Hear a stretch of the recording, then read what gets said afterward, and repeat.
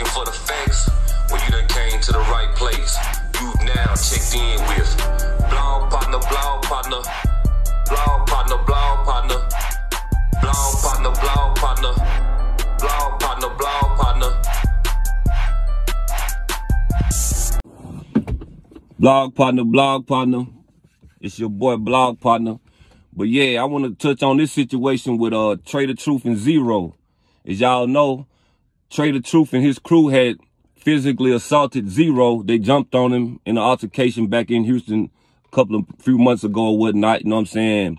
And from what I'm being told, they been had like a dispute, like a family dispute, you know what I'm saying? So I don't understand why Trae The Truth couldn't have got him up with him just head up, you know what I'm saying? That would have been the best thing to do, because now I guess a lot of people done been in Zero's ear, and now Zero done pressed charges. So then Trae just had to bond out. He had to pay $100 on the bond. It wasn't nothing but like a misdemeanor assault, you know what I'm saying? But all the guys that put hands on him, they all got charged with misdemeanor assault.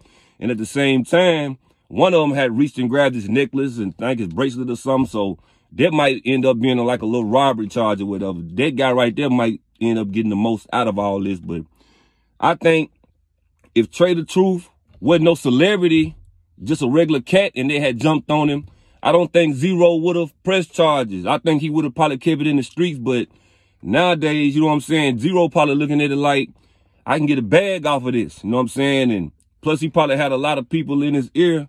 So that's what he doing, because he pressed charges later, like I said, a few months later, but it's all on video, so it won't be much to come up with no evidence. The evidence is there, you know what I'm saying? But I think Trae The Truth, Zero, they could have had put that in the past a long time ago. But now you got somebody going to court, somebody had to make bonds. So now I think a silver suit finna come up out of this, you know what I'm saying? So I'll keep y'all posted as the days goes on. But until next time, blog partner, and I'm out.